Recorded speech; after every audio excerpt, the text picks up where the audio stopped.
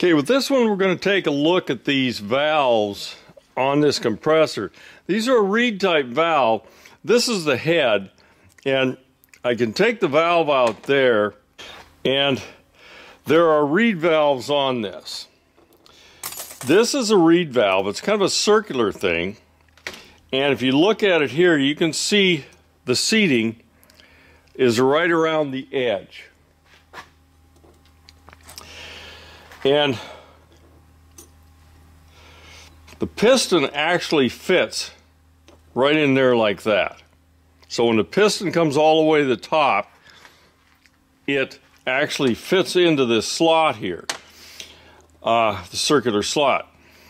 Okay, as the piston travels down, this spring is going to start moving up that way to allow gas to come from here into the cylinder. And then when the piston starts back up again, this naturally just closes and stays down like that and seals. Now, as the piston comes up, there's another reed valve right here. And it's a little harder to tell. Let me see if I can find something to push it down with. As the pressure comes up, this actually moves down like that. And if you look at this side, looking at this side, you can see, a little hard to see there, but that valve moves up as the pressure moves up and discharges the gas. So it's a fairly simple thing, but the important part of this is the way this piston fits in here. When that fits in there, what that's supposed to do, instead of just having a flat top that fits to a flat part of the head, it has these tapered surfaces that are supposed to take any liquid that gets in there and push it off to the side as this piston comes up. When it comes up like that, it tends to push that stuff off to the side.